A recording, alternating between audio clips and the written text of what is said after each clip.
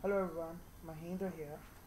Welcome to the part 1 of Coded UI Automation Testing mini web series.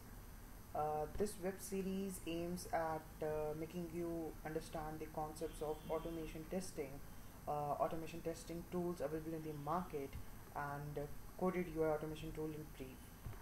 In this web series, we'll be learning how to record a test script, how to write a test script, how to execute the recorded test scripts, and how to develop an automation framework which will be very useful in your regression testing. I'll also explain you why we are selecting Coded UI and other than the available tools in the market. Before we dig deep into Coded UI automation, firstly I would like to explain you what is automation testing and what are the tools which are available in the market. Here I'm assuming that the audience either comprises of manual testers or are aware about the concepts of manual testing. So if you're not aware about these concepts, I would recommend you to go to Google and search, learn what is testing, so that this mini web series will benefit you most. So let's start. Before we understand automation testing and the tools, it's essential to understand why automation testing is needed. When we have manual testing available, we have manual testers available, and manual testers are much better in testing than the automation testing scripts. So why exactly do we need automation testing? Let's first understand what is manual testing. In manual testing, a tester will go through each and every test case and will test the application functionality. This process is cumbersome. It requires a lot of time, and each and every test case has to be performed by the tester. So this kind of testing is feasible and recommended during when fresh code is deployed by the dev team in the test environment. But when you want to check what happens to the other part of the website, are there any impacts of the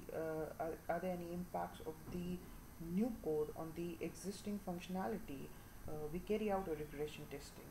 You guys must be aware about regression testing. We do it in our SIT phases. In regression testing, a tester will execute all the test cases previously executed and will check that are there any implications of the new code on the existing functionality of the application.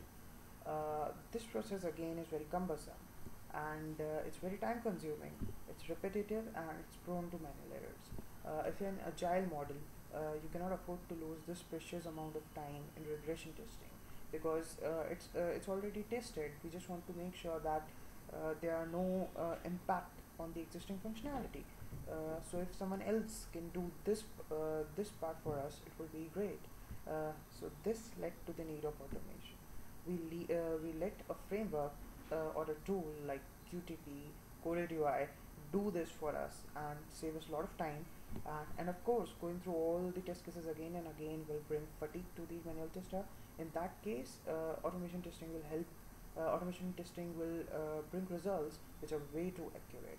So if you are a manual tester looking for reasons whether you should implement automation testing in for your application, the first and foremost thing is to see whether are you in the agile model, or what kind of model are you using. If you're in an agile model, it's highly recommended to go for automation testing. So now that you understand, let's start. Let me give you a brief about the other automation testing tools available in the market. Let's begin with Coded UI. Coded UI is a relatively new automation tool in the software market. It was made available as the part of Visual Studio 2010 update. Since then, it has undergone a lot of enhancements, and its new version has been released as part of Visual Studio 2013. Coded UI automation tool is supported by high-level programming languages such as C# and Visual Basic.NET. In this web series, we'll be learning in depth the concepts of Coded UI, how to write a script, how to execute the scripts, and develop a framework. The next tool available in the market is Unified Functional Testing (UFT), previously known as QTP. It is developed by HP and came into existence in the year of 2006. It's used by big organizations and it's very secure. It supports VB Script, JavaScript, Visual Basic, Visual C++, and Visual Studio.NET.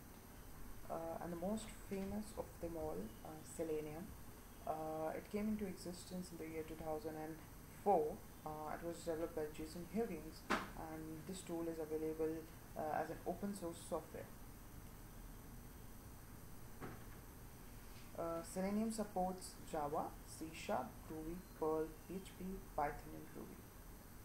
So this is so we conclude the first part of automation testing tools and automation testing.